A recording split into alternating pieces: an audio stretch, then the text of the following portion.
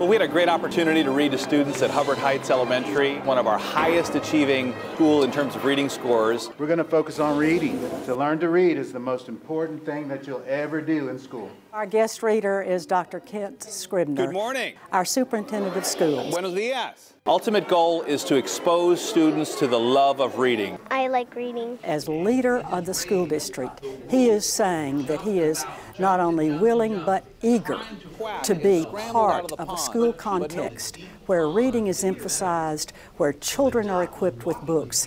Early one morning, and where kids are getting ready to be superb readers by third grade. He caught the wolf's tail in that loop. This is a great example of our 100 by 25 initiative. It's a great way to connect with them and also demonstrate to them that adults like to read as well, and reading is essential for our success moving forward. Reading to these students was a great day and great way to start my day this morning.